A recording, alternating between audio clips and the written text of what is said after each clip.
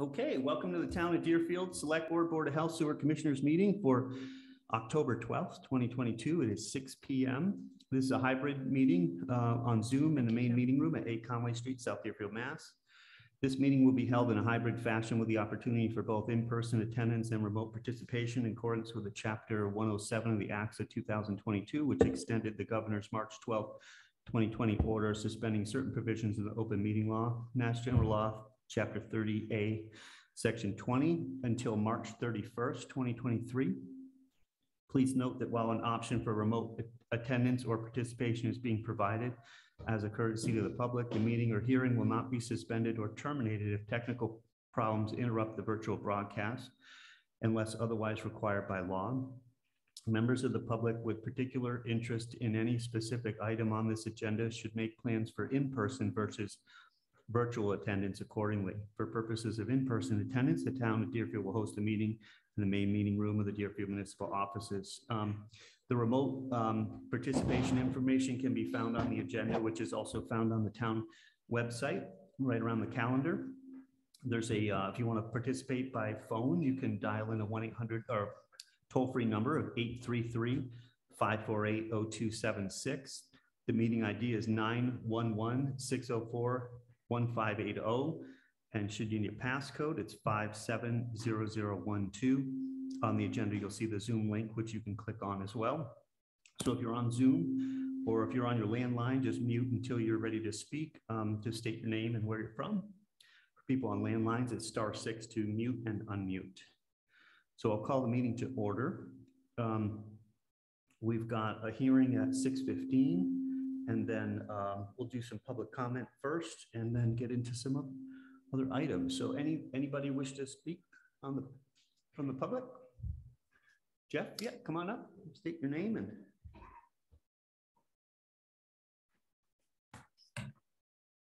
Welcome. It's good to see you. Thank you and good evening. Jeff Upton, Hillcrest Ave, South Deerfield here.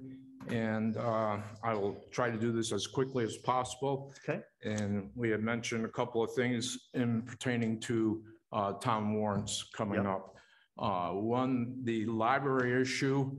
I was thinking about the campus that people have been talking about in the buildings as far as the library, the church, and the old school / senior center. Mm-hmm. And I've been putting a little thought into this, and I think there's a way that we could make all three buildings a lot more useful and efficient, and possibly at a reasonable expense. Mm-hmm. And to start off with, I would forego the library grant, and I would look at the library as far as a modest addition onto the library, with a large community room, but attached to that would be a single level senior center. That way the community room could be used by the library and the senior center. I know everybody wants their own area, but they do have wall partitions that are motorized, mm-hmm. and insulated, so they're soundproof, and they run from floor to ceiling. And so if you had a very large group, you could still pull off a nice meeting in that room. And at the same time, if the library had their needs for a meeting time, and it happened to be the same time with the senior center, you could divide that room and still be able to handle both. And I think that would reduce your cost for your building. As far as the church, I would convert the church, refurbish that into the town hall, move the town hall into the church. What better way of getting full use of a beautiful building if you're going to renovate it, to have your town hall in a historic building, if that's what you want to call it. Mm-hmm. And then the old elementary school / senior center. If you're going to be renovating that building, you're going to need an elevator in there anyways, and you're going to need backup generator in that building. I would use that for senior housing. Look at one, maybe possibly two bedroom apartments for the seniors. And that way seniors would have access, everything would be close. Town hall and the senior center with a library. And I think if you looked at that, you might find that you could reasonably lower the price tag on all three buildings, and you'd have them in full use. I know people have talked about, well, maybe we could use the church as a community center. But how often are you going to do that? And if you're going to put that type of money into the building, why not be using it, utilize it as much as possible? And that's why I'm talking the new town hall offices. If we're going to be doing that, take that step. So I think with those buildings in that situation, we could reduce the price tag to the taxpayers. But thank you. Obviously, that would have to be, looked at further. Sure. We're not supposed to respond, but I just want to make a comment about the square footage. After you said what you said, I was thinking the square footage of the church might not be enough for our town hall. What if we flip that, the 1888 building still remain the town hall, but we put senior housing on one floor in the renovated historic church? Right. I think that's some options. I think there's a little flexibility here. I do. I think there needs to be further discussion and really look at this. So we're not just locked into one project right now, pay for it, and then say, whoops, now what are we going to do here because we don't have the money? And that's my concern. Even with the church, if needed, you may find that you could use some storage in the old school, the elementary school. That's a pretty big building. So you could, for record storage or whatever, I'm sure you could find some location. And it's not that far away. So actually, that's what I was thinking of. If we put senior housing on the first floor of the church, then you could build up, record storage. Right. On the top. Well, whatever. right. I know. It comes down to. No, that's okay. I know it just comes down to how many square feet you would need for each building and for what purpose. And that's something I think you could work out. So thank you. I'm sorry to take up that much time. You had another comment you wanted to Yeah, the other, and I have just a one page, a little over one page. I'll read it as quickly as I can. Go ahead. And I know the sewer issue, and I understand where everybody's coming from. So, but I do have some concerns about that. So I'll read this as quickly as I can. Sorry for not making eye contact. Okay. I am here tonight to express some concerns about Articles 15 through 17 pertaining to the sewer system. The focus of my concerns has nothing to do with the people presently sitting on the committee acting the role of sewer commissioners, but the language contained in the proposed sewer articles themselves. As we all know, committee members change over the years, and the original purpose intent of an article can be lost when new members come on board, which then leaves the language open to interpretation. My major concern is the proposed change to the town ratepayer, which includes septic system owners that do not have access to the sewer system. You'll find that in 150-10.5. The current bylaw allows for sewer costs to be covered by the town, in other words, everybody, at 25%, and the sewer enterprise fund sewer user at 75%. The proposed bylaw would allow for a change from 25% up to 66 2/3% for everyone, and the balance for the enterprise fund sewer users. If this were to be implemented, it would raise the rates on the septic system owners, which I believe covers about 2/3 of the town, which do not have access to the sewer system, some of which will never have access in their lifetime. With $23 million already appropriated and a guess of another $23 million for the old Deerfield plant, in addition to updating the existing sewer infrastructure and trying to add additional sewer lines around town, this becomes a very expensive rate increase. Let us not forget that the septic system owners incur their own maintenance and replacement costs, easily running $25,000 up at today's cost. Due to a limited time, a few questions to consider among many. What is the best guess total cost?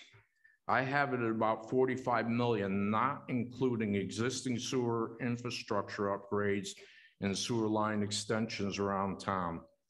If these new articles were to pass and there was an increase from the current 25% for the town rate, how would the 23 million already appropriated and voted at 25% be treated? If a sewer line is added to a new area of town with septic system owners, will they be required to hook up to the town sewer system? If so, how soon does that have to be completed? Does that mean for someone that just replaced or upgraded their system, they would have to abandon it and still cover the cost? If septic owners are not required to hook up to the town sewer system, will they still be charged with a betterment fee? As a septic owner, if sewer articles 15 through 17 do not remain at the current town rate of 25%, I will be a no vote. Again, these concerns are about the language in the articles and have nothing to do with the current or future committee members. And I thank you very much for your consideration, your time and consideration. Well, I'll reply a little bit real quick, just so that we have accurate info. We aren't increasing it to 60-something%. The idea is to, well, one of the thoughts was to remove that barrier where the town must pay 25%. The taxpayer must pay 25%. Correct. Right now, they must pay 25% general fund up, and then up to 2/3. So that's the way it's written right now. And the idea is to remove that so the general taxpayer, it's not on the system, doesn't have to pay unless the town meeting votes to, or the select board or sewer commissioners, whoever they may be in the future, say a project comes online, we feel that the general fund or the town has a vested interest in it of 15%, right? Sewer users would pay the other percent. We'd have to take that to town meeting. All ratepayers, all residents in the town would have to vote that amount, but it wouldn't be automatically increasing it to 63%. Right. Just to kind of clarify that. And then just let me run through a couple more real quick. Anything that's done to date right now stays the way it is. So the 25% that we're paying for the 20 million that we've borrowed already stays 25, 75%. Okay. That doesn't, anything that's has been done up to date doesn't change what we do going forward. So it'd be treated as a 25%. Exactly. Thank you. Yep, for the life of these loans and this project. And if we took on a new project, it would be, you know, that would be up. And I think if I understand betterments and stuff, from my brief understanding, say we put a line on Stillwater Road or something like that, or wherever, extended it some road. I think that you're not forced to hook up then, but I think you do have a betterment, well, is a choice really. You'd have a betterment on your existing property. And I think that when a house sells or the septic fails, that's when you've got to hook in. Yeah. But I think that's all in the regulations. And I don't think we've.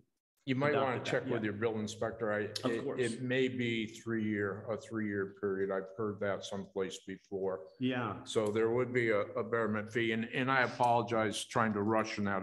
That's okay. I did miss a little paragraph here. Yep. A 2-minute allotment does not allow for a very cohesive expression of concerns regarding the proposed language, right, which I understand is dependent on town meeting vote. Yep. But the people of Deerfield should not need to vote that rate division year after year. My concern is that in the language, in that section of the language, it does allow for 2/3 sure, to increase 2/3.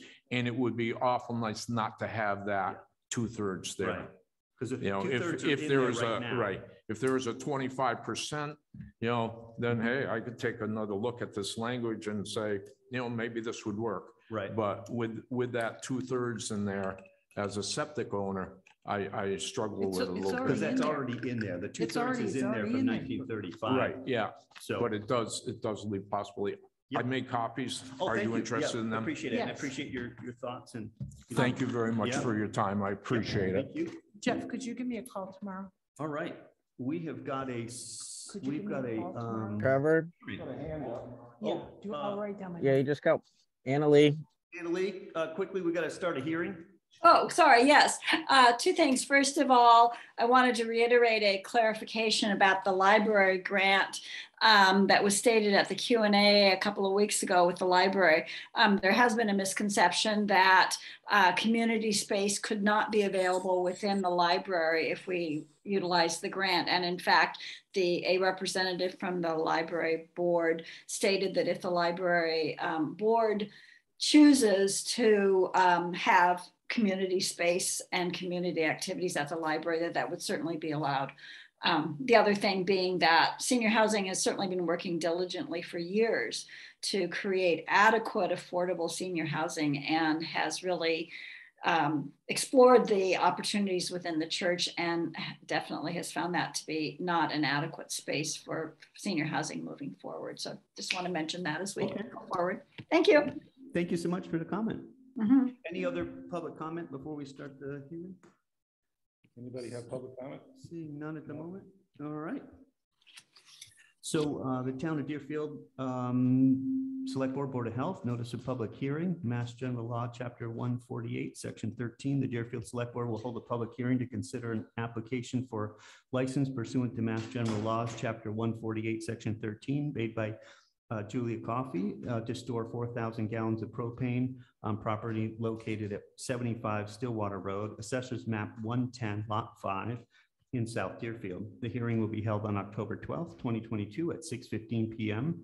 A copy of the license application is available for inspection Monday through Thursday at the Select Board offices here at 8 Conway Street, South Deerfield. Again, meetings are being held in a hybrid fashion with the opportunity for both in-person attendance and remote participation. All the same numbers and link are identical to our meeting, so we don't need to read that. So we'll invite Julia Coffey is here. Welcome. How are you? Good. Tell us about your project. And do I need a second to open the meeting? Have a second, please. No, just open the meeting. I'll Thank make you. a second. All right. All those in favor?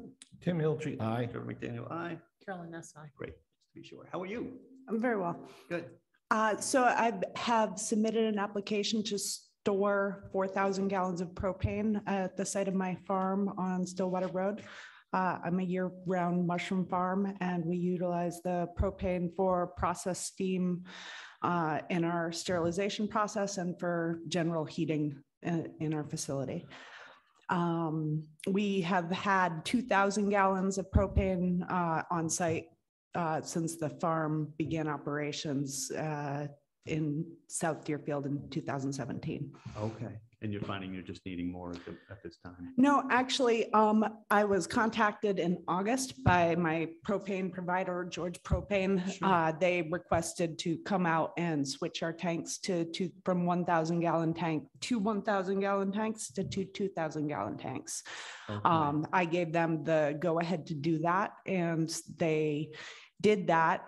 The fire department came out and inspected, and the fire chief was like, I think there might be a licensing required. Right. Nobody told me before the Understood. fact that there was any process involved. Gotcha. So we're already there. Got Yep. it. The fire Okay. department told me George Propane should have known and informed me. Yep. And however, I found out after the fact. So Here we I are. came down and filed that license application. That's why Got I'm it. here. Okay. I did see the note from the chief, Bill Swayze, and he didn't see any issues on site other than obviously needing the license. But he looked at that, and I would love to take Any comments from the board or any public would like to speak? Is there anybody? Neighbors have any concern? No? We got a thumbs up. Just any I other don't have any comments on it concerns, at all? no, as long as it's safely installed. Yeah, chief thinks it's fine. I don't see it. What side of the building are they on? Are they in the back? Or? They're in the south side of the building. They're set pretty far back Okay, from the good. road. It's hard Yeah. to see. Yep. Or it doesn't look any different at this Right. point. Yep. So I just have a couple of quick questions. So they're located where the old tanks used to be, Mhm. and they're set on cement, They have, a footing, it has a footing. yeah. And so they're located very relatively close together so that they can feed into the same. Right, Yeah. they're probably about 10 feet on center apart or so. Okay.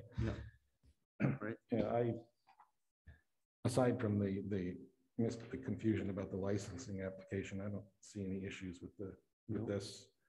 I don't either. And there was no further requirement that you found out when you didn't find out like the planning board had to be involved or any of that. It's just a license, Yeah. straight licensing issue. Yep. Yeah, I came, well, the fire chief checked on it, Yep. told me to come down and talk to the select board. Yeah. She pulled the form, Perfect. so, Here we are. yeah. Good. Well, I don't have any other questions? no. Yeah, I don't think Bill and I think, yeah, they're good. You're good, Alex? Okay, great. Any other comments online? If not, I'll take a motion to close the hearing. I will make a motion to close the hearing. And I'll second that motion. Any further discussion? All those in favor? Tim Hilchi, aye. Chair McDaniel, aye. Carolyn Nessai. I'll take a motion to approve the license. I'll I'll make that motion. Oh, sorry, Tim, go ahead. I'll second it. All right. Any further discussion? All those in favor? Tim Hilchi, aye. Trevor McDaniel, aye. Carolyn Nessai. Thank you for coming Thank you. down and taking care of Thank that. you. We'll get all the stuff Yes. Have a signed good day. and Taking care of it. taken care of for you. Thank you so much. So one of us signs here. We'll do that later. Okay. Well, that's that. Great. So any select board announcements? Tell us how your trip went? Yeah. Well, it's nice to be home. It is good to be home. in this I beautiful just want area. to say thank you to the seniors for inviting us to their senior spaghetti dinner Yep, tonight. Triad did a great job over there. Yeah, it looked beautiful. It's so festive. It is, it's really nice. And looking over the minutes, I just, the Veterans Day 5K and 10K race that John Reno had proposed to us in the August minutes or the 27th minutes of July. I would like to see if we could make sure that there was some notice about the race in his memory. But that's a different Reno though, isn't Isn't it? it? Is I it? almost think it's a different Reno. Is it? I hope so then. I hope so too. I saw that too and I was like, maybe it's a son. I don't know. Because I thought the guy that came was younger, right? I thought it was his Before us. dad. Oh, maybe Yeah. it is. I don't know. Well, let's find out. Well, Yeah, I agree with that. Because That's- I was like, oh, I know. he's been. John Reno he's passed been- away as a Right, and great he's part of been our community. supporting the race for years. Yeah. I mean, as long as I can remember. anyway. Okay. Well, So, that's, yeah, news to me. So thank you. okay, I just wanted to bring Mhm. that up. And then Alex, just, there was a date change on July 27th. Minutes say, are we doing minutes? Is that what we're No, going to? no, we got to do the Board of Health Oh, thing okay. first. Well, we'll get back to that then, Mhm. the date on that. Yeah, no, and I also just want to mention that I'm not sure which hat I was wearing when we did this, but we have secured or finished an application for a study to be done for geothermal throughout the campus that we talked about earlier. And the initial phase is for up to $275,000. And if we're accepted into that, it would design and basically do all the calculations necessary to both heat and cool all of the four buildings that we're talking about: the library, the church, the 1888 former school, senior center, and the town hall and police department, with also an option for heating any senior housing that can be developed in the campus area. Second phase, if you get accepted to the first phase, the likelihood is good that you could get accepted to the second phase, which would make us eligible for up to $2.5 million in actual construction money from the Department of Energy. They're looking to encourage geothermal use in municipal settings because it's more environmentally friendly. And we certainly have a good story to tell. So I just wanted to let folks know about that. I want to thank you, Tim, because that was a lot of work. It was a short deadline and it will be very impactful. And I agree, we have a wonderful story to tell of our campus and how amazing to take the heating and cooling costs off of all these projects we want to do. I mean, it'll be huge. And hopefully we can do the parking, landscaping and parking with that grant that we got, the neighborhood grant. So that's not eligible costs from the library's point of view, and that would be covered by another grant. So that would be very good. Okay. So thank you, Tim. Yep. Anything else, or do you want to hit the Board of Health stuff? Some exciting things coming up. Well, Alex, I want Alex to summarize for us all the stuff that we have going on, because we finally got our check from NACHO, the National Association of County and City Health Officers. There are $35,000 to do outreach and some more COVID kind of stuff, which is great. But we have our both of our grants, our public health grants, which is multi-year, $300,000 a year that we're part of the consortium. So that's two $300,000 a year grants. It will have eventually huge impact. And that second grant, we just signed the contract this past week. Apparently, I got an email notice with Greenfield that, you know, the contract was signed by Greenfield, so, which is Lee Community. So we have no overhead expenses, but we are benefiting from $300,000 a year, two times $300,000 a year for 5 or 6 years, which is huge. So it's going to be capacity building. And I wanted Alex to talk about that. But I also want to just talk about real quickly that we have the upcoming October 22nd flu clinic and COVID bivariant. You can get regular COVID, bivariant, and flu shots all at the same time.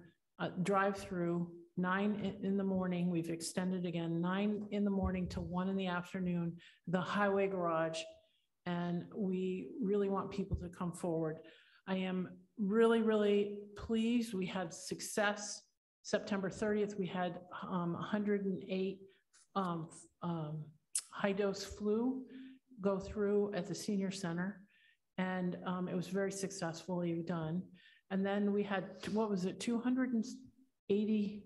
281 of the COVID. 281 at the elementary school bivariant boosters done. We would have had more. I was very proud of our community. We asked people to sign up. We got the 250 people signed up, and what they put down as a preference, so that it was supposed to trigger 10 vaccinators. Only 4 showed up. This is through the state, DPH, VaxBus contractors. It is so frustrating. It's unbelievable. So, and it's frustrating because people did what we wanted them to do, is to sign up. And then we had to wait. And then we had to wait. And we just can't do that. And I am saying that we're going to put on a warrant article for Springtown meeting for some amount that we need to, so we can have purchasing ability for our own vaccine. Alex has filed all the paperwork so we can get reimbursed. It's $55 reimbursement for like a $20 vaccine. So we need just seed money, and then we can run this ourselves. It's so frustrating. Everybody wants to use a vendor now, and it's so annoying. We spend all our time, confirming and reconfirming and, backing out, and then, changing vendors, and it's not worth it. And we have our act together down here. We have our ability to do this. Let's build up our revolving fund and use it. I'm not hesitant. We've done this before. Oh yeah. And we can do it. And the FERCog just doesn't seem like they're going to step up, do any kind of vaccine management. They want to use vendors. That's fine, but we need to end it. We need to take care of this ourselves. So sorry, I'm on a trade. It's only because I'm so proud of our community. Our community steps up to the plate. We have a high vaccination rate. We have almost in the 90 percentiles. Because of the zip code issue, they say we have over 95%. I'm not quite sure if that's true, but we have a very high percentage. There's no question. And people are paying attention. COVID is still here. It's important to use the mask when you're in public places. So I'll let Alex talk now because I don't, I sound like Alex? I was gonna say, I think Carolyn, you did a fantastic job. I think I'm good. Thank you. Thank you. And Well, we have wastewater. Our wastewater numbers are very high. So that means Yeah. it doesn't tell us how many people are infected because the shedding is in such different levels. You can't say how many people in the community are infected, but the levels are very high. So we have to pay attention. We have to pay attention. Alex, did we get an answer on why that last test was? I saw the Yes. back that they were going to retest. Yes. So I actually got a phone call and they said that there was a technical issue on their side with the company. And I think they just sent out the updated sample, and it does look like where it should be. And so it is detecting the level and whatnot, but they haven't determined what happened with the sample. So I was just like, could we just resample that then? So. Okay, good. That sounds good. And Alex, can you tell me, I saw a news announcement today that both Pfizer and Moderna have been approved for like 5.5 and 6-year-olds. That's correct. Bivalent. That's correct. Yes. Is that effective immediately? Do you know? That is effective immediately. Yes. Yep. Well, DPH has to approve it themselves, which is a lag of usually a couple days. Yeah. I mean, that's kind of standard. By our next vaccine, Yes. younger children can be Yes, vaccinated. that is correct. And what is irritating again about these vendors, there's a nationwide shortage of Moderna. And so instead of telling us that a Moderna, they were only going to bring X number of doses of Moderna, I have forgotten what it was, like 150. 150. They let people sign up for Moderna. So a handful of people waited in line, at least a handful that I'm aware of, waited in line. Yeah. So 35 people signed in, checked in, and then they left. And about two-thirds of those individuals were all Moderna signups. So. And so again, they knew people had signed up. We could have told them at the beginning of when they came. And right. having them sit through line is so frustrating. It's unbelievable. Yeah. I mean, Tali and I were informed, like, what was it, like an hour left, before the at 6 p.m. or even 6:30 or something. We're like, wait, what? What do you mean? So. And that's the other thing. They didn't bring anybody to do the registration like they're supposed to. They won't. So fortunately, Alex and Tali Stark were there and were color trained and were able to access the computer system. They had their sign-ins, they had their passwords. If you weren't signed up, they weren't. Yeah, because of course. Yeah. So Tali and I signed. I think we signed up 55 people, walk-ins. So everyone else signed up pretty much. My question is, what are we doing to mitigate all that for the 22nd? So I am, actively working with the vendor Walgreens and with the healthcare supervisor as well, and just making sure that we have the numbers for the vaccinators and whatnot. So far, I have received a confirmation of 6 vaccinators, but the more the merrier, I think. And I just want to make sure that we can try to get as many people vaccinated through the drive-through within, 3-hour, 4-hour window. So it's, I'm meeting with them on Friday virtually, and maybe Carolyn, you can join me or Trevor or whomever, and we're just gonna have pretty much a meeting like, this is what we are expecting. This is what we really need. This is based on our needs assessment of all previous vaccines, based on our evaluation reports from the volunteers, from the community members, from the board, from the EDS team, from, you know, everyone. So all stakeholders involved. And we're just saying, listen, this is what has worked at the DPW garage clinic. And I just want to go over that with them and just try to facilitate that process when it comes to planning and implementation. So I think it's going to be okay. And we want to encourage people to sign up, because if they sign up, then we will have the ability to make sure the vaccine is there. Yeah, if we have the numbers. Yep. Yeah. Okay. I think we have 46 people signed up. And Trevor, you posted that yesterday or Monday, right?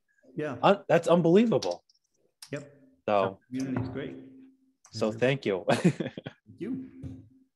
Okay, moving on. We have minutes. Yay. Thank you all. Thank you, Alex, very much. Yes. We got to fix one thing. So the first one is July 27th.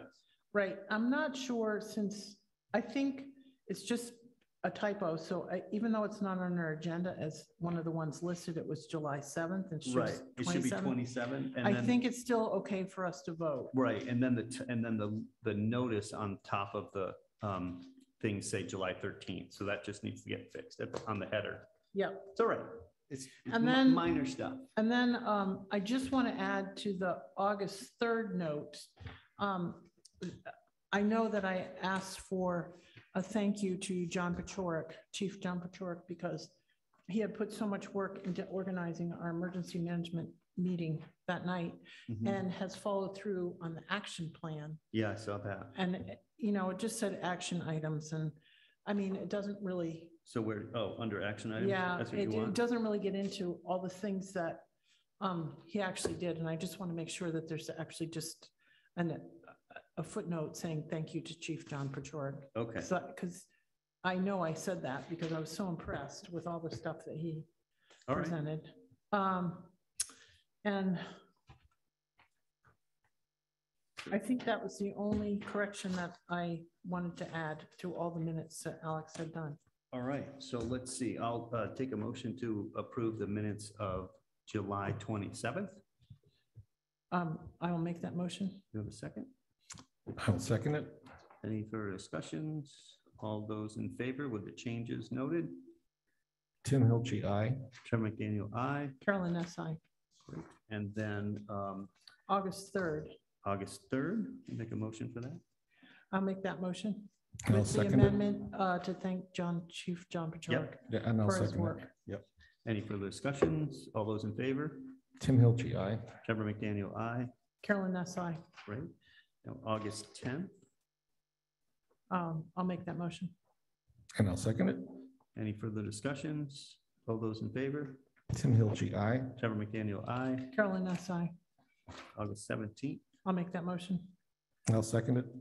any further discussion? All those in favor? Tim Hilchey, aye. Trevor McDaniel, aye. Carolyn S.I. And then, let's see, August 18th, I'll make that motion. And I'll second it. yeah, all those in favor? Tim Hilchey, aye. Trevor McDaniel, aye. Carolyn S.I. Let's see, August 24th, I'll make that motion. And I'll second it. all those in favor? Tim Hilchey, aye. Trevor McDaniel, aye. Carolyn S.I. Let's see, we've got August August 29th, 29th. Yep, I'll make that motion. And I'll second it. all those in favor? Tim Hilchey, aye. Trevor McDaniel, aye. Carolyn S.I. Sorry. Okay. Already thinking of September 7th. I'll make that motion. September 7th, okay, good. Second that. All those in favor? Tim Hilchey, aye. Trevor McDaniel, aye. Carolyn S.I. Then we've got September 19th. 19th. I'll make that motion. And I'll second it. All those in favor? Tim Hilchey, aye. Trevor McDaniel, aye. Carolyn S.I. We've got 21st. I mean, 21st, September 21st. I'll make that motion. And I'll second it. All those in favor? Tim Hilchey, aye. Trevor McDaniel, aye. Carolyn S.I. And then we have 28th. the 28th, September I'll make 28th. that motion. And I'll second it. All those in favor? Tim Hilchey, aye. Trevor McDaniel, aye. Carolyn S.I. Yay, thank you so much. I really Thank you, appreciate all that Alex. work. Welcome, and thank you. You didn't have to get through them, but thank you. I appreciate it. Yep, nope. Yeah, oh, it Really feels so important. good to get Yeah, them it done. does. The next item is our warrant for the 2022 state election. For discussion items, so we have the warrant. This is the election warrant, and we just need to vote this, I believe, right? So we have all the people up for election. Then we have a couple questions on here. I'll make that motion. Okay. And I'll second it. Approve. All right. Any further discussion? All those in favor? Tim Hilchi, aye. Trevor McDaniel, aye. Carolyn, that's aye. And we'll get to signing those after. And then. Trevor, do you have the signature file? I do. Okay. I Yep. think there's several copies of that. Yeah, so we'll sign this. Is it just one signature? Oh, no, there's three. Okay, good. We'll do this. Right.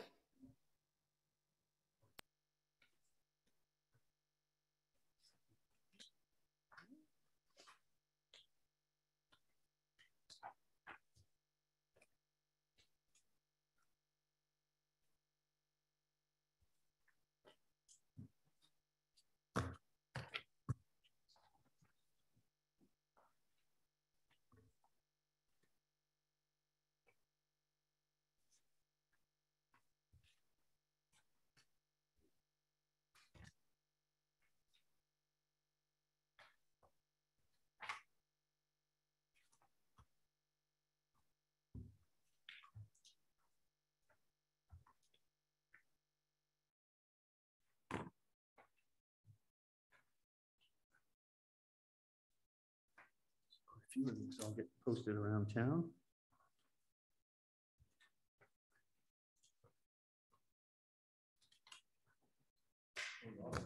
Yes, there's a couple more. Have we reviewed where we post them, by the way, lately?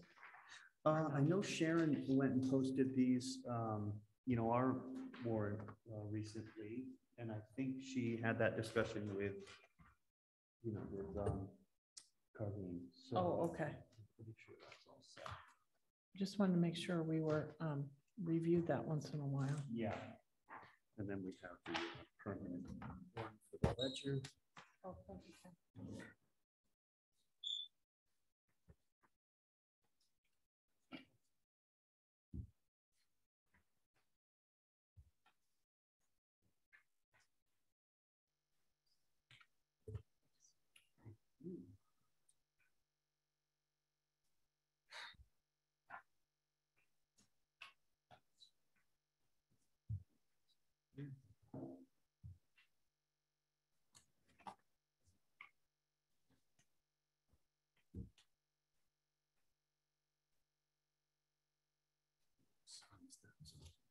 Casey, do you know who signs the license? Which one? For the Gas propane tanks. tanks? 'Cause There's a separate folder out there yeah, for the storage, the fuel storage. there's only one spot for signature of license. Right. You only have one spot. Oh, okay. That license has always been that way. So is it just the chair that signs or? Yeah. Okay. I'm sure if we all do or.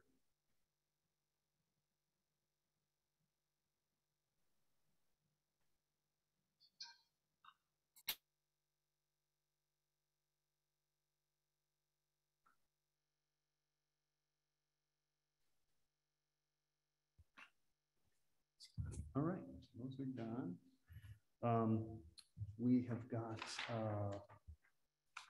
special town meeting warrant and motions to go over. Fun part.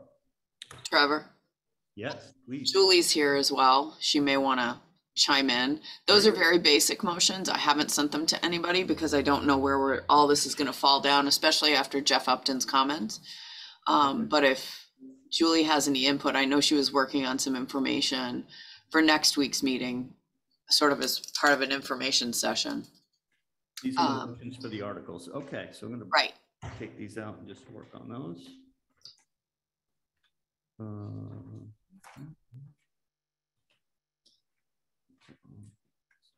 Okay. So, and then we'll kind of assign who's doing what, right, generally? Well, I was gonna ask you how you wanted to deal with assigning the motions. Normally I start out with the chair on the first motion and usually sort of go through the list in order. But I didn't know if there were specific things that you wanted to tackle. The other thing I didn't know is, do you want to ask the library to move the library article? Yeah, I think that's only fair. I mean, they Yeah. will work on it for sure. Okay. I mean, unless anyone else has a objection on that, have the library move the library.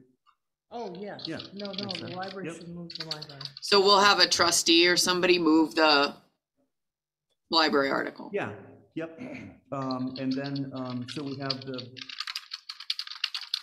first article is the 60,000 from free cash to the contracted services. Yep. Technical assistance. And we're gonna have to do a little explanation on that, Yep, because as you know, I had mentioned it to you guys, the finance committee didn't like how that article was crafted. right. We can do that. And they are meeting on the 21st to Okay. go over the warrant again. Great. So I think I think the talking points have to outline pretty much what I talked to them about and what the three of you and I have talked about, which is splitting those two things. Could you, what time are they meeting on the 21st? I don't know yet. Can you post that as a select board meeting just in case? I think you were going to, right? Or you did? Oh, no, Just it in was case the we wanted to- CIPC was you were doing. I just want to make sure if we need to comment, we can show up and comment. So that's the Friday, the 21st? Okay. Okay. I just want to make sure it's okay if we have to, if we want to. Well, you have to post if you're going to show up at a meeting, the three of you. So we'll just post a separate meeting. Questions or whatever. Yeah. Okay. Because if you want to discuss something as a group, you have to be posted. Well, Yep. yeah, I just, in case we're still talking about some of these. Yeah, no, that makes sense. Okay. So. I just wrote myself a note. It's at 4:30. Thanks, Julie. Thank you. Thank you. Anybody want to take Article 1? Just to get it going? Or do you want me to assign it and you guys can talk about it again next week? We can all take the hot potato. Just assign it and then see. That's fine. Yeah, I just thought you were gonna do Trevor, Carol, and Tim. Trevor. Yeah, that's usually how I do it. I hadn't done it that way. Why don't I assign it and then we'll circle back around next week with final motions? Okay. Usually I would start with, and if there's something I think that you guys, or if there's a particular select board member that might want to take it, sometimes I'll go out of order and do that. That's fine. I'll probably take the 350th. Okay, I was figuring you would. Yeah. And I might be interested in Article 15 because I think a lot of people are confused about what it's asking to do. Sure. Yeah. Casey, did you get that? I'm just ready. So it's Article 15 you want to do? That's Tim wants to do that Tim? one. Yep. Okay.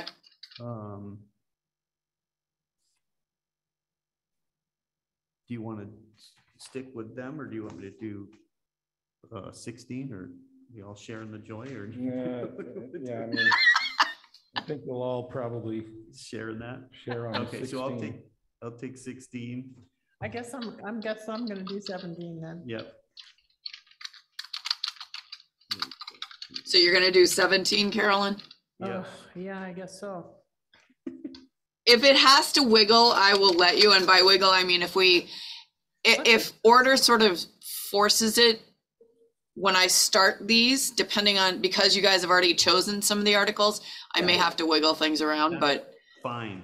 That's fine. Yeah, let's talk about the sewer ones for sure next week. I mean, All right. I don't. Well, you have a hearing next week, so you're gonna want to talk about that one too, as you get further into your meeting, because remember, you have the hearing on the bylaw, Yeah. the regs and the removal of chapter 236. Okay. And we published the information. I actually had a question from a resident today, and I want to clarify that if I could, because it does directly relate to the warrant. So the request to remove chapter 236 from the bylaws, which would then be replaced by regulations promulgated by the sewer commissioners, Right, would have to happen in a certain time frame. correct. And we would have to be ready to, we would have to have gone through the review process, getting input from the engineers, and there's specific timelines for hearings involved. Right, And we would have to do that. If this passes at town meeting, we would have to do that within a 60 to 90 day period, which is the expectation to get a response from the Attorney General's review of these bylaw changes. right. Because from my understanding, the question to me was, you can't really get rid of it until you have something in its place. But I said, no, the 236 stays in place until the Attorney General says, Right. we're good with this. And at that point, we're already ready to introduce. Exactly. So you guys would have to be ready to approve the regulations going into place. Yep, I'm good with that. And I just wanted to make sure that the folks that are sitting in on the meeting understand that that's part of what we would do. Correct. And again, the way the article is written for removal of 236, it only goes into effect after it's been approved and we've received the response from the AG's office. Yep. So we're very aware of that timeline. And so the other point that this resident made was, well, you have to publish everything 3 weeks in advance. For regulations, that's true, not for the sewer bylaw. And I also want to make it clear, we're treating this with the same notification care as we would treat a zoning bylaw. Right. That is not required in the statute for a general bylaw, but we are taking that stance. Yeah. And we're doing it so that we can invite public comment and give people a chance to speak, because we realize there are a lot of people with questions. Yep. And I said, Jeff Upton came into my office after he was done, and I said to him, if you have public comment or you have things you want to share and it's longer like that, you can certainly send us an email and we can take that into consideration, because I do believe he's going to be at the hearing next week. Yeah. I think for the hearing, my guess is that I would take longer comment. You're going to want to take longer comments, but for purposes of him speaking towards this article, I did remind him that there was a hearing next week. Yep, for sure. And I hope a lot of people come. So I do too. Right. Well, we want to explain it. Yeah, for sure. Seriously. Our intention, and we still have the ability to change some of this if necessary. If people, because how you read it makes a big difference. Mm-hmm. So, okay, so you'll do you'll assign these motions. We've got. I'll assign the rest of them. If there's something that you guys come up with meantime between probably now and Friday, let me know, because I can make adjustments, but I really want to be able to get this first round of motions out to council and the moderator, town clerk, so that they can start reviewing them, because we're going to then have to pull together the meeting guide. Yep. And generally I send this out to Capital and Finance too. I just want to let everybody know that Capital has a meeting tomorrow night. So I'll be meeting with them to go over the requests. Yep. And Casey, is that at 6 p.m.? I think it's at 5:30. 5:30? Okay. Yeah. I'll check while you guys are looking at this, we have a 6:30 posted CCI meeting. Right. That's why I think Mark changed it to 5:30. Oh, okay. But let me check. Yeah. I'm pretty sure he changed it to 5:30. Okay. Because Denise Mason and I are both on the CIPC and we have the CCI meeting. I will read this through here. So we have 60,000 for the contracted services, mostly engineering. We have 5,000 for staff for the select board office. Right. We have 20,000 for paying off the interest accrued for the unemployment. Can I just ask, is that actually enough money, Casey? Yeah. So the estimate came back at 19,100. Right. So Tim's suggestion was 20,000, which I think makes sense. That should cover it. What we did, the calculation was done until November 30th. So we should have enough money there, but if there was something we missed, that if we appropriate 20, we have a little bit of wiggle room there. And this includes fees and actual payments and interest. And it goes back quite a ways. I think if you look in your email, I sent you the estimate that Sarah Kimball gave me. I can send it again if folks want to look at it. No, I'm still trying to catch up on my email. I know what you mean. Oh, it's fine. That's good. Then we have 34,000 for Smith Folk Agricultural High School for students. We've got that for transportation. We have the 30,000 for the 350th, which is kind of buffer money that we're planning to have and hopefully not spend and just to roll back, but to cover any costs coming up that we have to pay for before all the donations come in and send out for deposits. And then we have the 40,000 for the truck, which will go before capital tomorrow for the wastewater treatment plant. They haven't had a truck for years and had been borrowing DPWs, and that's all gone. And yeah, they just don't have the availability, and we need to make sure that we're covering they can't have our bases with health and safety. No, it's a safety issue. Yep. Yeah, it's definitely a health and safety issue. So, and then we have 110,000 for the capital stabilization, or from capital stabilization, or question mark. So that is the article related to the Congregational Church. And the reason it says the board, we have to decide on the amount. I thought 10 wasn't accurate. I thought we were doing 150. I think we're closer with 150. The issue with this is it's until we really get into the building, it's an unknown. And those of us that have actually trooped through that basement and seen some of the issues, talked to the structural engineer, we know it's the great unknown, but without money, we can't even start. So we already have to set aside 50,000 of what we appropriated last fall. Of us getting halfway through or 3/4 of the way through. Exactly. Appropriated enough to get the job done. Exactly. And so I had put in, so what I did in the capital application, I revised it slightly and put plus or minus. Frankly, the board has to decide how much they want to request. I think finance committee is going to be very interested in that number. I thought we settled at 150. I feel more comfortable with 150. I will change the amount for the CIPC meeting. Right. So it says plus or minus, Carolyn, 110. We can certainly update them with this information tomorrow. Okay. All right. Yeah, I would feel more comfortable with 150. That's what I felt like that was going to do. And also, Tim, since you seem to have done so much with this, would you mind presenting this article? Which one is that? The church. Church money. I'd be fine to, I mean, as it's worked out now, if you had Trevor, Carolyn, Tim, Trevor, Carolyn, Tim, you get your 350th and I get my 15 sewer. So if Trevor is fine doing it, I'm fine doing it. Yeah, I think that's fine. Yep. I just said somebody should be talking about the trusses. Yeah, we can do that. Oh yeah, I mean, that's no problem. And I'll pull from people. Yeah. Okay. Then 8 is the money for the subsidized senior housing. Do we have a dollar amount on that yet? We don't. Lily and I have been going back and forth. She's not sure whether we need the money, so we could end up passing it over. Okay. And she actually sent me an email today, so I was waiting to hear back from her. Okay, that's fine. We can deal with that next week. 9 is the rescinding the borrowing authority for the clarifier that we've already done, which is 100,000. Right. So we just get rid of that. That'll pass with flying colors, I'm sure. Maybe that's the one I want to do. That's the one you want to do. Who gets 9? I do. Oh, nice.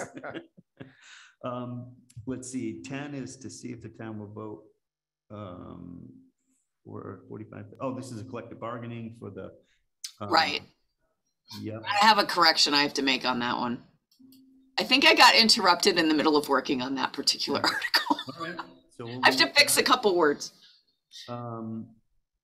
11 is the TIF for New Pro, which is fantastic. Yes. Good.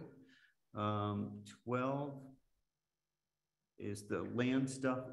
Did you wind up with 12? Yeah, Leary. Oh, great. That's why I said it. Yeah. It seemed to be perfectly lined up with the people who've been working on these That's things. great. That's great. And 13 is also Well, I guess they're one and the same. I don't know if you want to do both or not, but Yeah, Tim should do both. Okay. yeah, That's fine they're with one me. and the same thing, so. And then we have 14, which is the extending the service availability for 3 police officers. Yes. Who wound up with that? What did you? Well, Carolyn did. Carolyn's got that, okay. Okay. That's good. And then you were doing the 15, which is the, and do we want to talk about that at all or wait till next week? I think we wait till next week. Was there anything that, That we're hearing on that? yeah, well, I mean, we had asked a question that was a legal question about where this language says through its select board acting as the sewer commissioners, and we had discussed having this say through its sewer commissioners in case the select board and the sewer commissioners become separate at some point, then we wouldn't have an issue where. Yeah.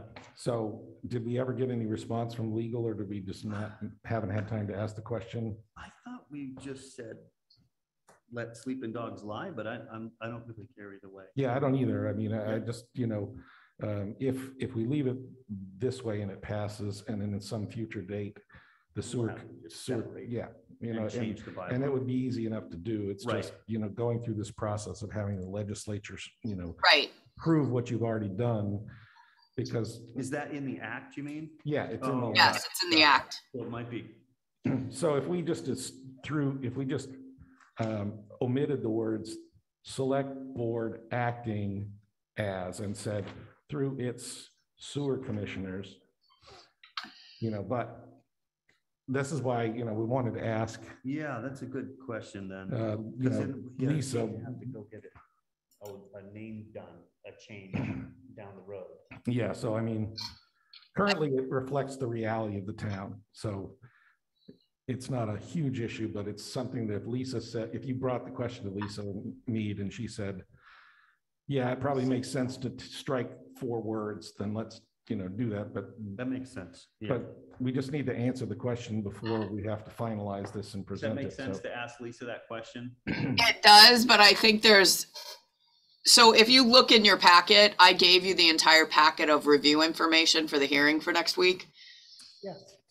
I think it's created that way in the initial legislative act. So if you remove that, you may have to make more changes to the legislative act. Well, that's what we were thinking. I don't remember, I don't remember that word for word, what the act says. Well, Well, it it says says pursuant to the act, the This select is board will. section 3, right? Is that what you're reading? Section 3? No, I'm Section section, 5. Well, of the main acts, it's in section 3, it says the Board of Selectmen acting for and on Right. behalf of said town. And I May was just take an reading, eminent domain. the And we section. haven't requested that change You're right, there in might the be. bylaw, in the warrant article, That it- Yeah. because that wasn't a discussion before. It Right, says That pursuant doesn't mean we to- can't. It just means we would have to hold another town meeting. Yeah, it says the select board should serve as the board of sewer commissioners. As board of sewer commissioners will determine the operating budget, user fees, and annual appropriation. Yeah, I don't have a strong feeling about it. I mean, I right, thought let's leave it. that this select board stuff was all supposed to be looked at, and then we did change Board of Selectmen to Select Board, but Right, but nobody considered separating the sewer commissioners from the select board, Tim. right.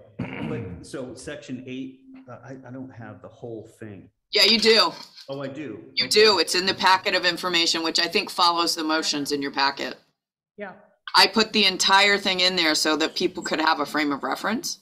Because in the warrant article, we only take certain sections, and the consideration for the sewer commissioners not to be the select board was not discussed. I get that. No, I get that Yeah. completely. And So I we think might it's just too leave it the way it complicated. is. Yeah. I was yeah, just it's trying not, to it's find. not enough to worry about. I don't see the act. But yeah, I've heard that question, not just from Jeff Upton.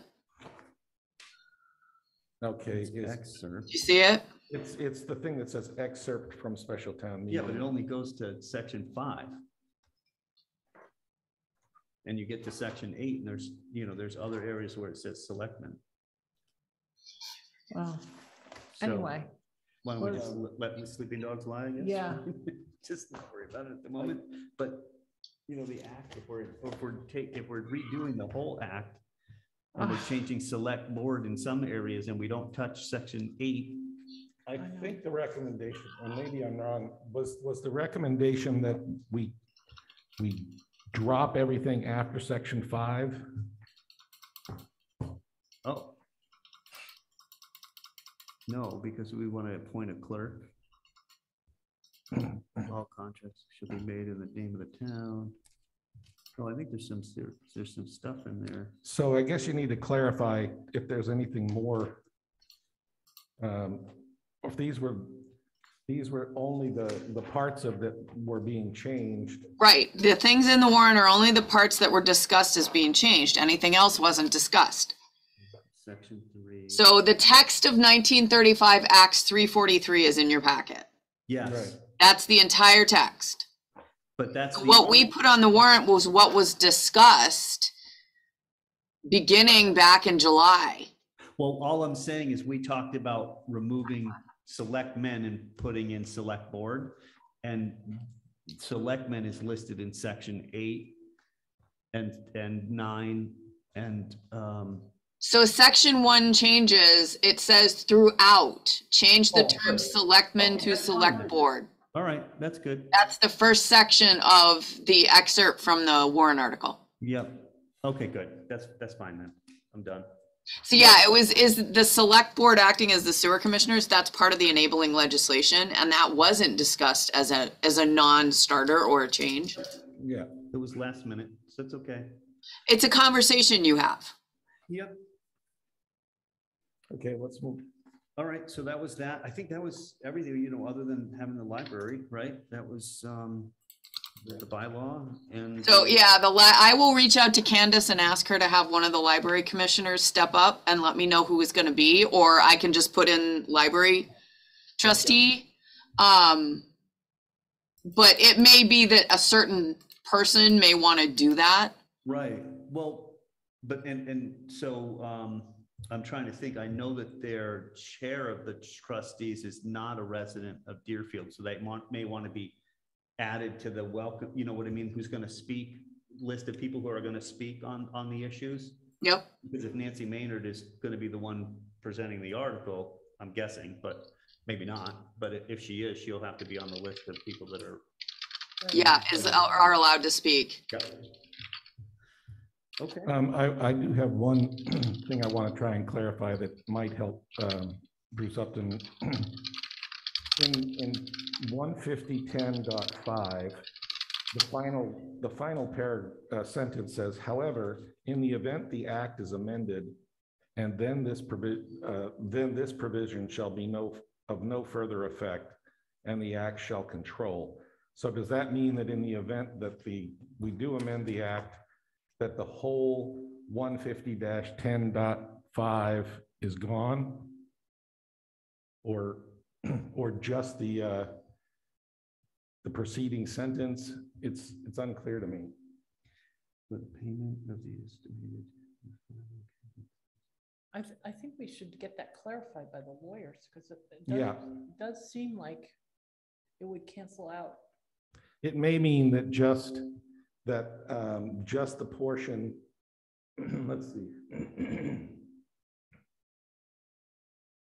beginning at pursuant to the act, the town meeting shall determine what portion shall be paid by the town and what portion shall be paid by the user.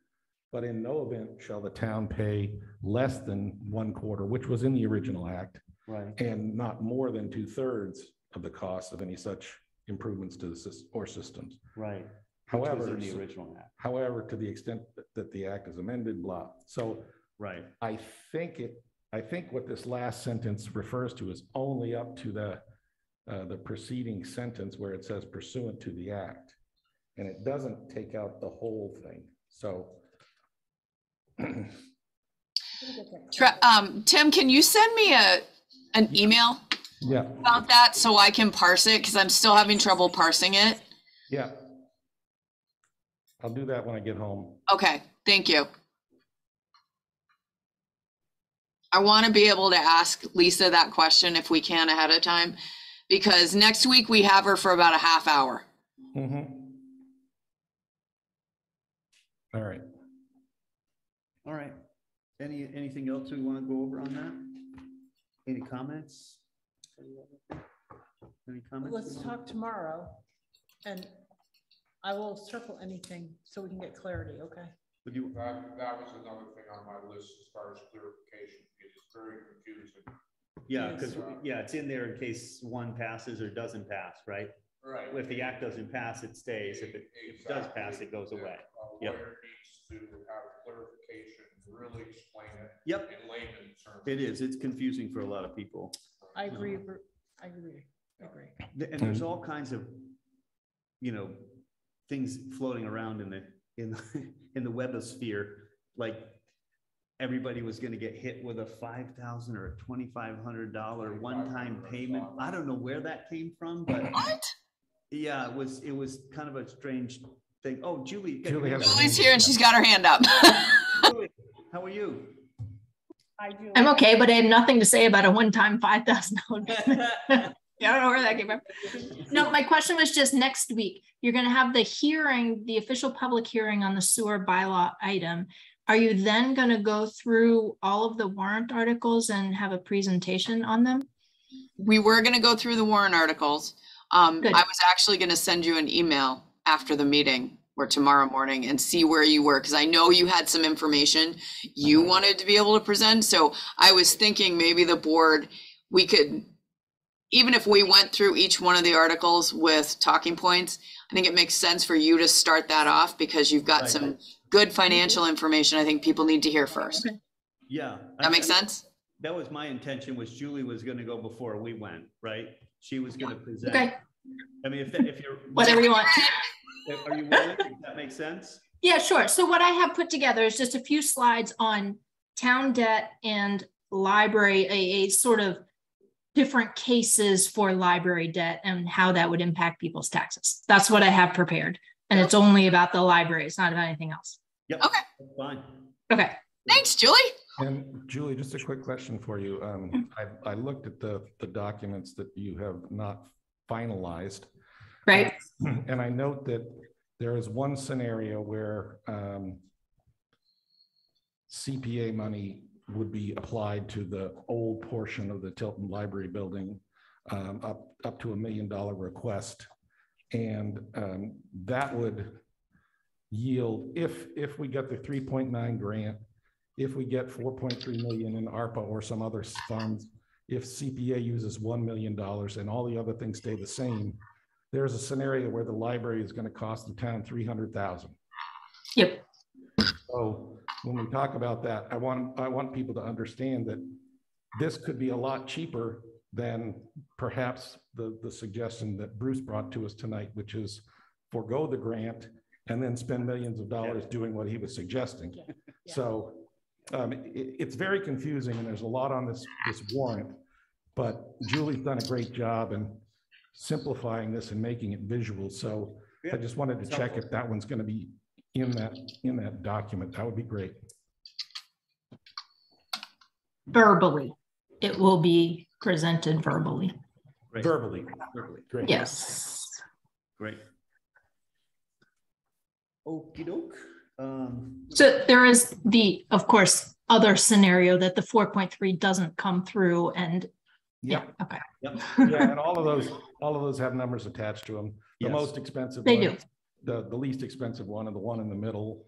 Yeah. Yep. Okay. Okay. I just don't want people to go away from this meeting saying, "Oh, the library is going to cost $300,000." No. I just wanted. Okay. Yeah. The other things were all there. So yeah. Yeah. So, well, it doesn't. The reason it's not presented visually is that all the other visual stuff is how much you would pay each year in taxes, and there would be no loan in that case. So there wouldn't be any annual loan debt service. Sure. Yeah, it's just that in the unlikely event that should occur, that would be if all the stars align perfectly, then yeah. Let's see, and just, I guess, I don't need to read this, but this is just the notices in here about our sewer hearing on October 19th at 6 p.m. here. So please come. Let's see, what else do we have? The next item was office staff support. Do you want to hit on that, Casey? Or is there, it says office staff support as an. Right, that was something I asked Alex earlier before the meeting started. So so as you know, further into your agenda, we received a resignation. Yeah.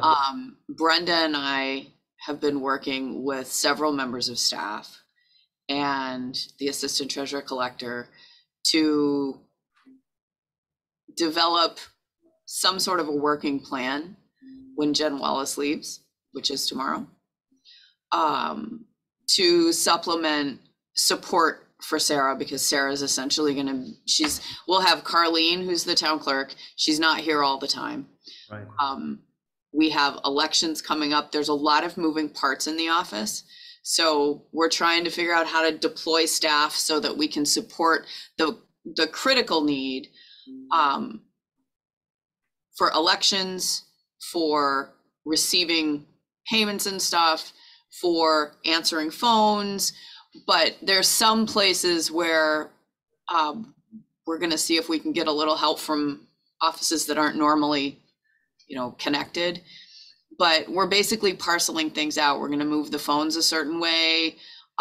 We've reassigned who's opening and closing the business, or the offices Monday through Thursday. So we're trying to make some thoughtful adjustments with people's comments so that we can try to meet everybody's needs. But frankly, this is going to be a stretch, and people need to understand that. I'm really concerned, and I would like us. I'm willing to make a motion that we just blow off the state and move forward with our hiring process, because It's already done. I bit the bullet and did it, Carolyn, because we couldn't really wait. Yeah. So thank you. I appreciate that. And I mean, we filed legislation like 9 months ago or 10 months. Right. And so let me give you the update on that. So it's out of the House. The House approved it. It's into the Senate. And what I did, I've been checking in like every week. I checked in with Cameron in Senator Comerford's office now that it's in the Senate, and I explained what happened. So they're going to try to push it. Meantime, I put a job vacancy for an interim treasurer collector out because we just need the help. Yeah. And we would do it in a similar manner as we hired Carlene as interim town clerk, and then hire for permanent once we get approval. Permanent, going ahead with the permanent, Casey. We can't, because the positions are created the way they're created. We have to wait until the legislature acts. Yeah, but what are they going to do to us? My big fear is that we have an election in like less than a month. I know. And then all of a sudden, we don't have a governor to sign any legislation, and we've got to go back through and pass all this stuff. Governor is in place until the new governor takes office, Trevor. It's been 9 months. Yeah, but listen, I realize that, but the legislature refuses to act any faster. I cannot do anything about it. I'm not asking you to. I know, we're not asking you that. And I'm not We're saying that. Let's ignore the state. Yes, that's what We can't ignore the state. Why not? Because it's legally required, Trevor. You have to follow the rules we created by getting a special legislative act. This is because it was created the way it was created. And this wasn't unusual in 1972. It's unusual now. Well, it's unusual that they take 9 months to get their act together, especially. And I made that point very clearly. I've also offered to talk to them. Struggling, and people in Boston have multiple staff, all kinds of help, tons of money that comes from the federal government, and everybody's pocket is all sitting out there in Boston, and there's no help coming to Western Massachusetts, and our staff are in tears because they can't get any help, because our Senate can't get to work, and our House can't get to work, and our government can't sign a paper to get us back to work. I mean, it's embarrassing, and it's a scandal. I don't know how this state runs. It's driving me crazy. Trevor, let me just be clear that hiring an interim treasurer collector, that was not a popular thing right away. And I pushed it because it's got to happen. We have to get some help in there. Now, we've already put the vacancy out for Jen Wallace's position, and we're starting to get applications in. And in the vacancy notice, I've said review begins immediately. So we're going to start looking at candidates. We don't have time to wait, and we know that. So Casey, just to I realize what you're saying, but I can't do anything about what the state does. All I can remind you is legally we have to follow the path that was created. Chris Larrabee could maybe write an article. He could. We're already trying to get him to make scandals. See, Chris, it's all you. Where's the Where money is coming? the money? This is supposed to be your big thing, Chris. How come you're not writing it? Casey, just to clarify, where the position you've advertised is the one that we would ultimately make final should we get approval and a signature from the state, right? So once we get final approval from the state and a signature from the governor, we would, unfortunately, the bylaw requires us to do a posting for any vacancy. But we could certainly, if we hired somebody for interim treasurer collector, that person could be considered for a permanent position. But one thing that I have to reiterate to folks is legally, the only way we can do this is if we do it on a temporary contract basis. And can we have 2 applicants out right now? Because obviously we have one for Jen's and they have one for the other. Yeah, we have 2. We have 2. Okay. Good. Yes, you have 2. Right. So, but the person who becomes the interim candidate would be on an inside track. Well, they could certainly be considered. We would want to be fair with everybody, and transparent. But yes, if that person was interested in the permanent position, then I certainly would want them to apply and go through that process. Okay. So the minute we find out, we're going to move in that direction. Finding some part-time help is helpful, and we're lucky we have Alex. Alex has been, and so the other thing you should understand is Carlene and Brenda and I have also had these conversations as it relates to the elections. Yep. The elections requirements are onerous now. I know. And severely. But Carlene's developing a plan. We're gonna have to figure out how we deploy and redeploy people. The new assistant town administrator starts on the 24th. And I'm in the middle of an email to tell him not to panic, but he's really it's gonna be an interesting day for him. But once we get that person in, we're gonna add a little, it'll split some of the workload. But the other thing that we frankly have to think about, and Brenda and I are in agreement that this has to happen. There may be times that we have to authorize overtime, and as long as we have some wiggle room in our budget, we may do that in order to get things done. And there may be some people that can work an overtime question, and other people that need to have flex time, and that's fine. Yep. But we need to be nimble on this. Is there an ability for the people that we hire to run the election, the helpers, can anybody support Carlene or Sarah? Carlene's talking to them about that, yes. Okay. Because we have to have early voting. Yes. And we have to have availability during our normal office hours for early voting. So a turnstile is going to go out relatively soon. And somebody's got to be able to help those people. So, Carlene's working on that to see if we can get some volunteers from our normal elections people to help us with that. Plus we have to be open 2 Saturdays, and we're working on what that looks like. So she's working directly with some of the election workers to see if we can fill those spaces. Okay. Well, let us know how we can help. I will. And the pressure you're all under, and right.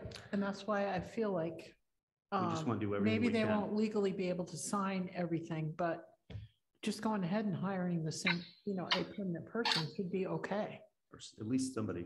We can relitigate this whole question of interim and what's possible, but I don't think that's going to serve any purpose. But one thing I would like to say is that the recent departures indicate to me that the staff here are overworked, and this problem can't be solved by continually hiring new people. And we really need to think about this from a holistic viewpoint. We need to hire the staff that's going to allow the staff to do the work they need to do and all the new work that's coming on without burnout, because the town can't function with people leaving every year and a half. Because then you have a 6-month, get up to speed kind of thing. And people who are looking at working for Deerfield, seeing this happening, are not going to want to come here. So you're not going to get the best candidates unless we solve this problem and figure out what is the actual staffing level we need. So I don't know how we do that. I think people have done studies before. Somebody mentioned to me a 2013 study, which was really not a study about the staffing needs of the building. It was really, what is the authority the town administrator should have? Yep. So it didn't answer this question.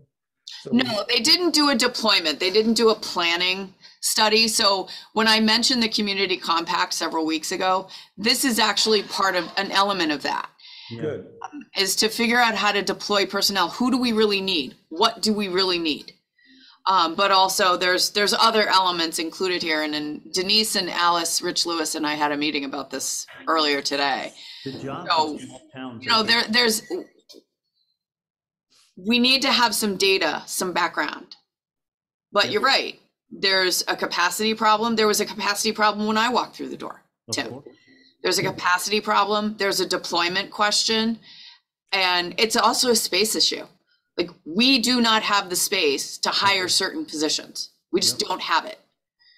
And even if we turned every other room into an office space, we still have to have meeting space because we don't have other spaces in other buildings. Right. So we're limited.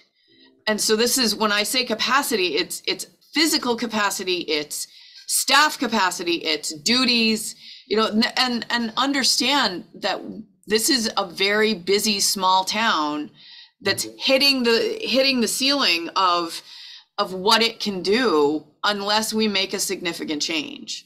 Yep. And you've got there's planning elements in place, there's discussions happening, but pulling the trigger on those things and getting them started is going to be critical. And so I have to thank Julie and Dan Pilata working on the design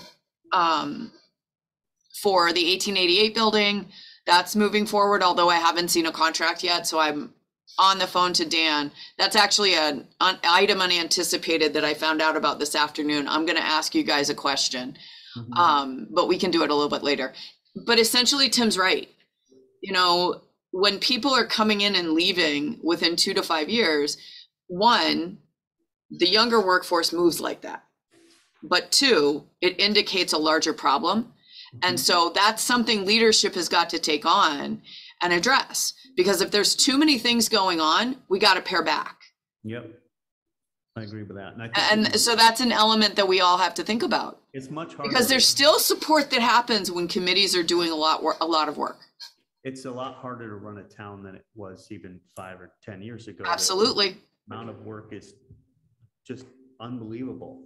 And so there's also an element of Brenda and I sort of talking through how we're going to start approaching the budget for next year, because we warned everybody when we made these changes with the different accounts and the town clerk and sort of planning for this split, that we weren't sure what it was exactly going to look like, and we might have to refresh it and come back and say, okay, we need to adjust this way. So input from our interim clerk is going to be very helpful.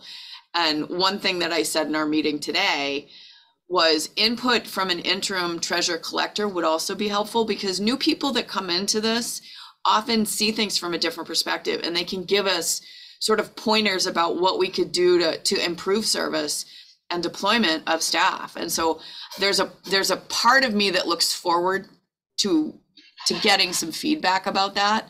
We're already getting feedback from Carlene. And I think we'll be in a better place when we have to hire permanently, but it's a change. It's a big change, and folks we have to figure out how to do it. But in the meantime, we need to not lose as many people because things are so busy in here. And just a further point on that, right now we are in a period where there are a lot of volunteers like Julie doing things that really town employees should be doing. You know, these budget figures should have been calculated for the library by somebody here months ago. And, you know, if it weren't for people like Julie or Denise or other volunteers doing this work,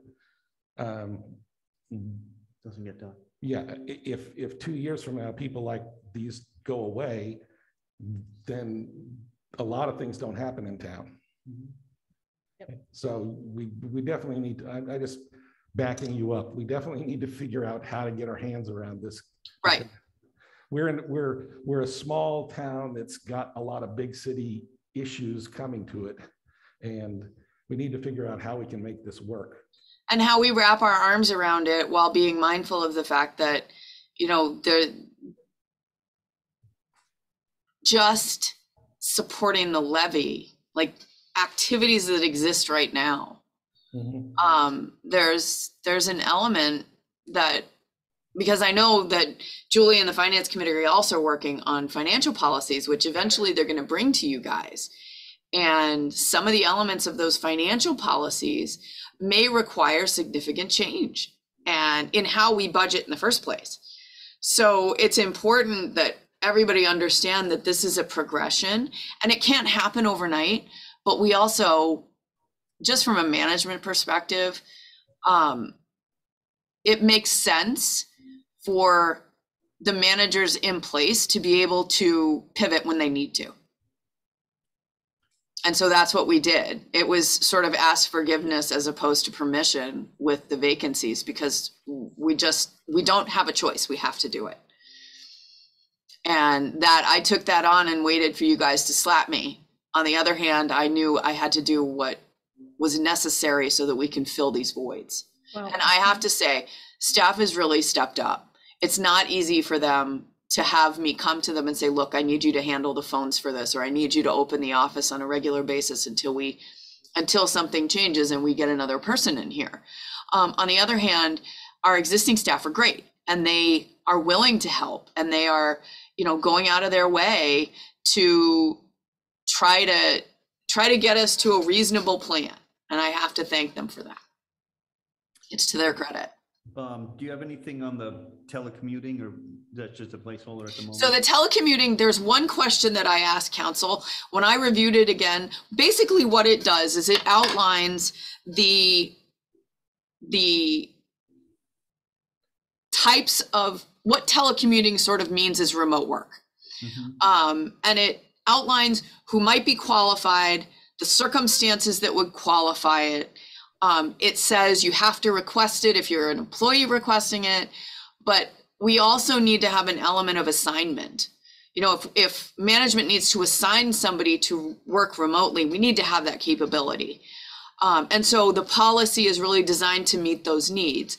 There's one thing that's in there that is an element of communication, and that's a remote work or telecommuting agreement between the department head and town administrator and the employee, so that you outline the expectations of what that means. So those are the things you're going to see. And there, the thing that I asked council was to help me develop an agreement so that when you guys go to look at this, each exhibit that relates to it, like a request, an agreement, is all there. Because I noticed that that element, that agreement was referenced, but it wasn't attached. So that's the reason you don't have it, is because it wasn't attached. So I asked her for some help. I'm going to put it forward again. I'm hoping I can get it by next week. Okay. Kate's got another one of her lawyers working on it to get me that agreement. So next item would be to appoint the poll workers for the term beginning July 1st, 2022 and ending December 31st, 2022. So we, the select board of the town of Deerfield, by virtue of authority invested in us by the laws of the Commonwealth of Massachusetts, do hereby appoint as poll workers John Carney, Maureen Casey, Byron Coley, Lily Dwight, Kara Ike Richardson, David Gilbert Keith, John McKenzie, Moira McGeary, Deborah Pryor, Kathleen Steyer, and Kathleen Wetruba. I will make that motion. And I'll second it. Any further discussion? All those in favor? Tim Hilchi, aye. Trevor McDaniel, aye. Carolyn Ness, aye.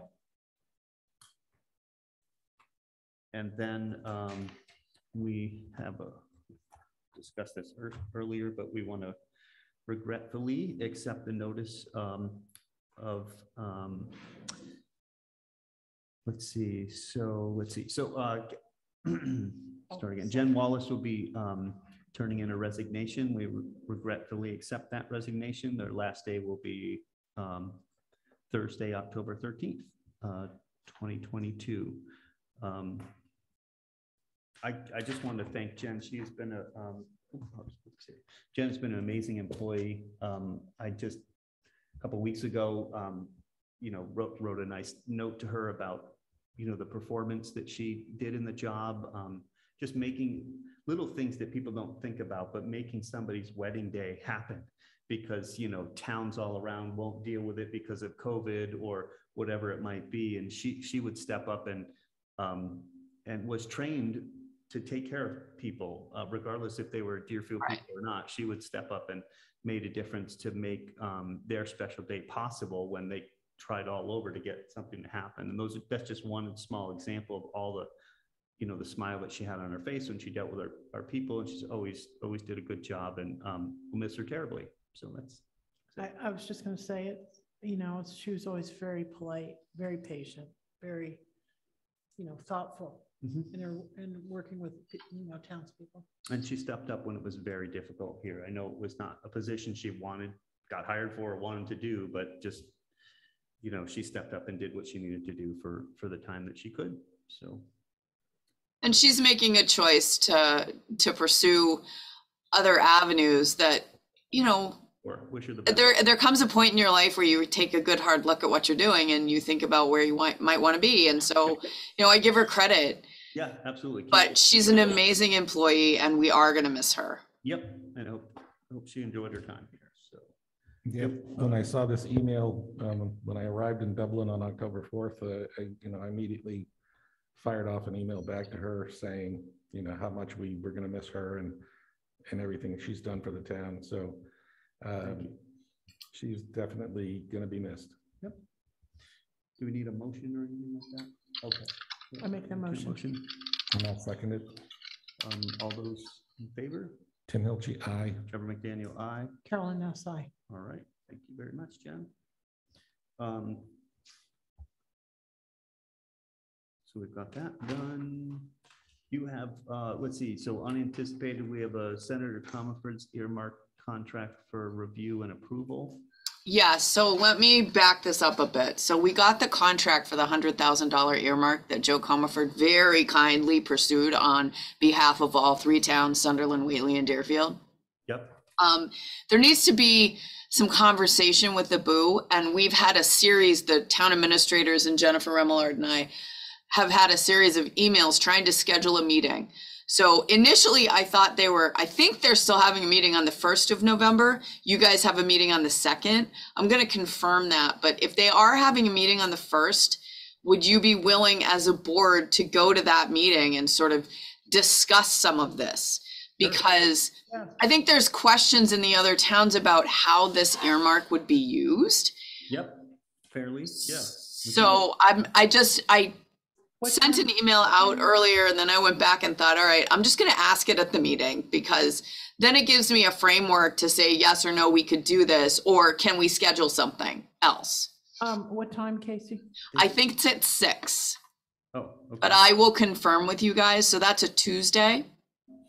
And is it remote? I think it's either hybrid or remote. They have been doing remote meetings, so I'm thinking it's remote, but Alex might know. Yeah, it's usually remote. Okay.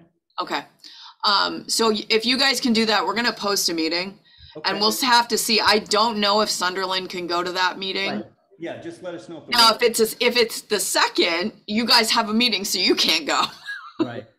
So I will let you know. And that brings me to the other thing I was going to ask. So DOT would like to meet with you. Remember we talked about it a couple weeks ago? Yes. I wasn't, Matt Minahan hadn't gotten in touch with me, and then vice versa. I got an email from one of his colleagues while I was gone on last Thursday. So are there dates and times you guys could commit to go down to DOT? And maybe if we pull together like 3 dates and times, we could see what they could do? Yes. Yep. You just make it happen and I'll be there. Yeah. So do you want to try, remember we did Fridays the last time? Do you want to try putting out a couple Fridays? Sure. The only Friday I'm not available is I have Friday, November 4th is all day is the MSA nominating committee that I'm doing for the MMA. Yeah. And Veterans Day is the 11th. Right. 11th. So maybe the 18th. Because the 25th, nobody's doing anything. No, I'm not doing it. Or if it needs to be in December, you know. Okay.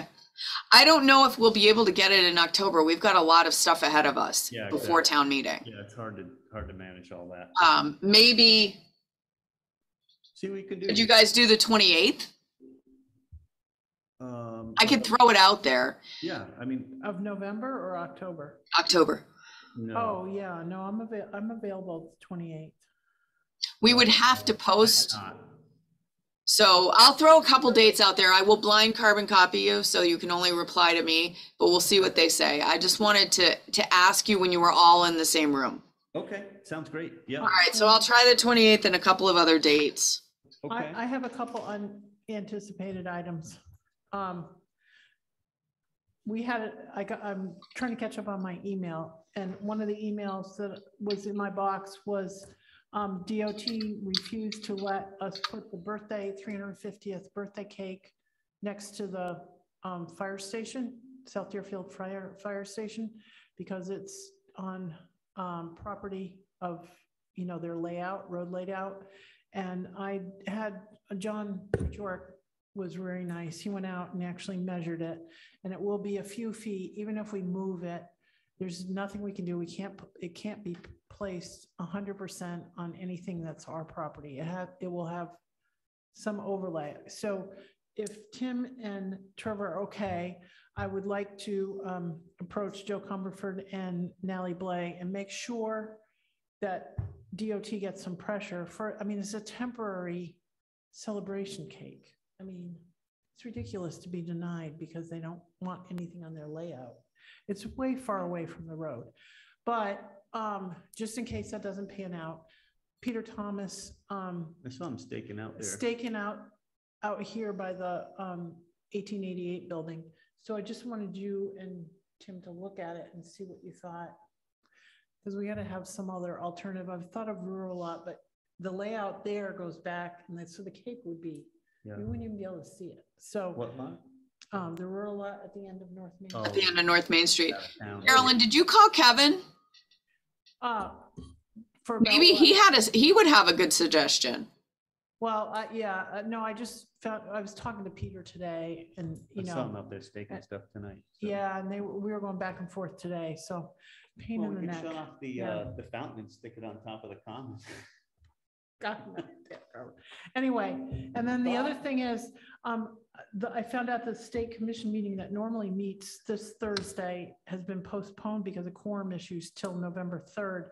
And Alex and I had set up a meeting at 10 o'clock for this air monitoring stuff. And I just, in case either one of you wanted to go, Alex has come up with some spots for this, the stuff, and I won't be able to go. So in case one of you.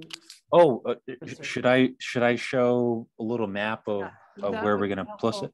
In case they felt necessary, to go. Yeah. This is the air monitoring up and down the Route 5 and 10 corridor. We were concerned about. For what, the trains? The trains, yeah. This is along the trains in between the I-90 corridor. And basically all it is just looking at the particulate matter 2.5 and just looking at the air quality in Deerfield. And that's it, just informational data for the residents. And this is through the Pioneer Valley Air Monitoring Network. And basically it's a program where it's free, and basically you just hook it up to a Wi-Fi place, and you just let it rip. Yep. Yeah, it's we had No talked effort, about no it. cost. No cost. Yeah. Unfortunately, it's not going to give us any power to do anything, but it will give us a little bit of information. Okay. We have so many complaints over the years when we have the air inversions, especially in the spring and the fall, you know, like by the walk area down, you know, it's there. So you can, when you stand on my porch and you look down, you can, where the fog is hanging, you know that you have an air inversion. I know I'm going to get a complaint or whatever. And so the idea is to, what is really the complaint? You know, what is it? Is it something that we should be worrying about? Or, you know, it'll give us some documentation. That's all. And other communities are participating. So if we set up wind turbines, will it blow the anyway. Then just one other thing. I'm really pleased that Kate Devlin from the that was nice Conservation Commission participated in the Massachusetts Association of Conservation Commission training programs and actually completed it. That's great. It's really wonderful. So I just want to say thank you to Kate. Thank you very much, Kate. Yeah. So that was it. All right. And then it looks like there were some DOT notices in the mail about regulatory stuff. So Berkshire Gas is filing a notice of filing and public hearing for energy efficiency. And then the other item was it was the information on the dams, I think, came out. Yeah. So I read through that. So. And then shared streets and spaces notice to proceed. Do you want to get on that? We finally got it. We've been waiting for many months.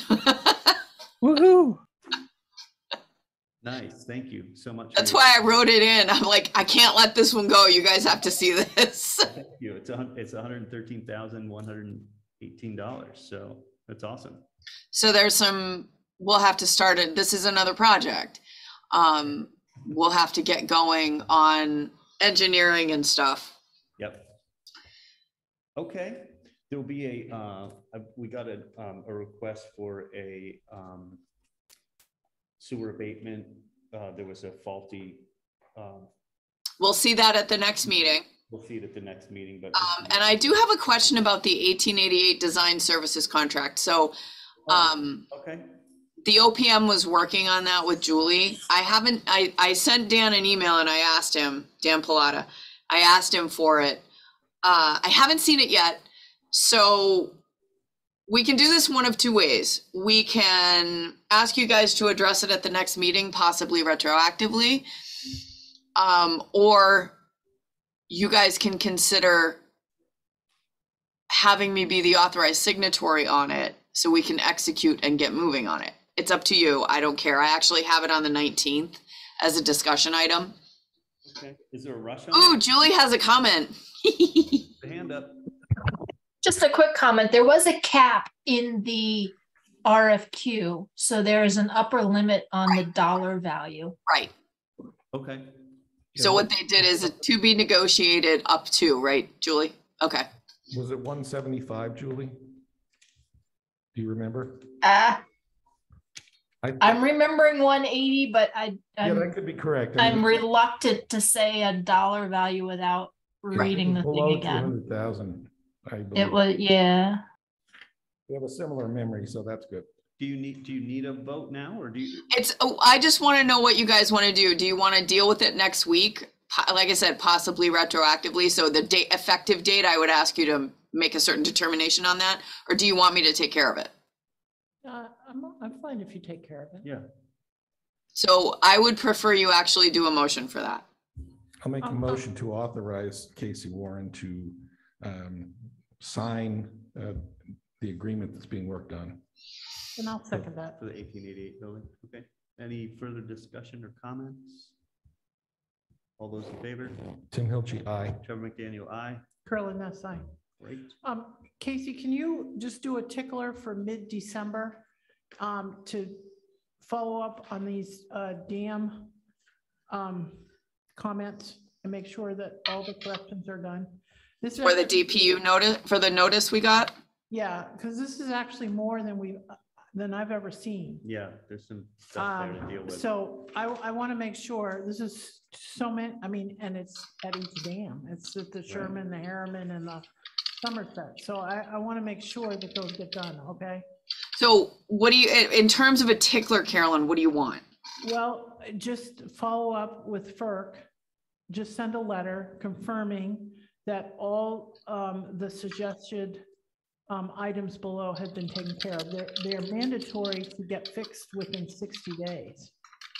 So by December, they should have been fixed. Did they send out another notice whether they've been fixed or No. not? No. No, That's that's kinda why weird. I want a tickler and a follow-up, because these are actually, there's, quite a few here, actually. And this is not acceptable. Okay? So let's see. Okay. All right. So then, do we have anything else other than we've got the Can I ask a couple questions? Do you guys want to go to the MMA conference? This is really for Tim. I know Carolyn and Trevor probably do. I'm signed up. I already got my hotel. Yeah, Trevor's signed up. I've actually asked Chris Nolan, our soon-to-be assistant town administrator. I sent him an email this morning and asked him if he wanted to go. I would prefer if he went. Yeah. He needs to get sort of a feeling for how the MMA conference can be helpful to everyone. Yep. And he hasn't been to one. So I will work with him when he gets here to sign up for that. And Pat's aware. Pat usually coordinates a lot of this, so she's aware that I'm asking you guys tonight about this. Tim, if you want to indicate to me whether you and Pat would like to go, your Pat, that would be great, because what we do is we make the reservations, we sign up for we do the registration with MMA and reservations for the hotel. You just give us an idea. Usually it's Thursday night to Saturday. Right. And just check in and we'll process that. Carolyn, you'll need to let us know who we need to let MMA know you're bringing. Okay. So I just want it out there, because now we're getting, we need to, if we're going to do reservations for hotels, we should do them as soon as we can. Yeah. Can you, sign me up, Casey. Okay. The only thing extra that I do is I do the WeMo The WeMo, yeah. thing. And then we got to make sure that we go to the MIA. So that's another reason I want Chris to go, because he and I can do some of those short courses so that we can get Maya credits. Absolutely. Right, yeah. It's So part of our budget now that we have to, so we get maximum, Yeah. Right. credit. You the credits. yeah, so I'm definitely going to do it. Okay. Yeah. There's one other thing. So remember the Maya risk grants, Carolyn? Yep. We actually need to use one of those grants for some safety things up at the transfer station. And I just wanted to let you all know. Jan and Kevin and I have been discussing it. She did her inspection, and there's several towns that need to do this. And normally we try to use it for various things. Sometimes the police department needs something. Sometimes Public Works needs something. In this case, you have an up to $10,000 limit for this grant. It comes from Maya, Tim, our insurance company. We need it to make some changes for safety up at the transfer station for access. So I just want to let everybody know that that's probably what Kevin and I are going to end up doing. Okay. That's fine. Sounds That's And fine. what happens, Tim, is when we take the classes for these credits, this helps us get to a higher limit on our grants. Yep. I know. Well, I mean, honestly, it's good information. It's very good information. So Good stuff. we do it for money, but Yeah, you gotta we be- also Also gives us credits on our insurance, so we don't have to pay quite so much. it's good to be informed. Okay. Is that it? Thank you all. Motion to adjourn. I'll I'll make the motion to adjourn. Oh, man. I beat you I'll to it. second. All right. All those in favor? Tim Hilchi, aye. Trevor McDaniel, aye. Carolyn, that's I. Great. Thank you all. Thanks for coming. Hey, Rocky.